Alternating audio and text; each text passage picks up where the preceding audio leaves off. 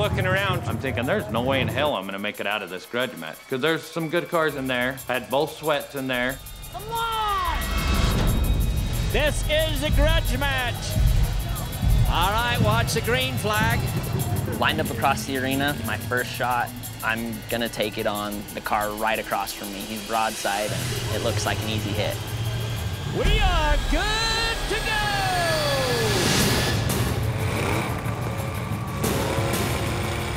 17's off for a fast start. I hit him in the back quarter panel and spun him around and drove right through him.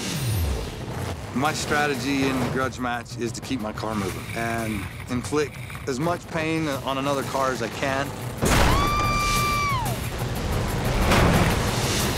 Oh, 57 took a good hit. In the grudge match, I'm going after M80. He supposedly came to Eber to take me out, blah, blah, blah.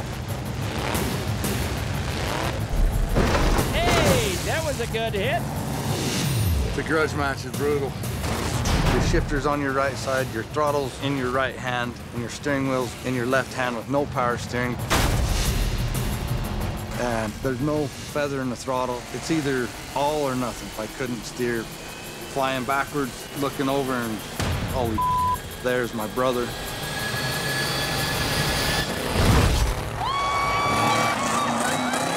'57 just tipped over M80. Nice rollover, brother. That'll teach you. Oh, that hurt. So they stopped the Derby because there's gas spilling out of the car. He's on fire. We want to make sure he's all right. He's on fire. Coming out. No, you're all right, bud. Dude. He's all right. Brinkley Jones just took an M80 to the side by 57. Ryan Sweat.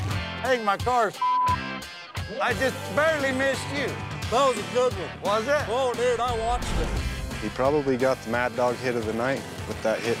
That's who I was initially going after, but Ryan got him, so he's starting to earn some points back, I guess, on my vote. He's driving with a hand throttle, too. That's So we got M80 out, 314 out. We are ready to go again.